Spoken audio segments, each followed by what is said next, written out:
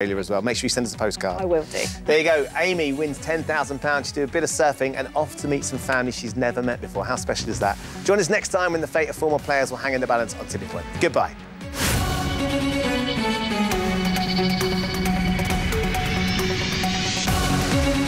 We've got a front row ticket for the music event of the year for you tomorrow night, with music performances from Hugh Jackman, Dua Lipa and Calvin Harris. You'd be mad to miss the Brit Awards 2019 live tomorrow at 8. Now though, next here after the break, we join Bradley for a double bill of The Chase.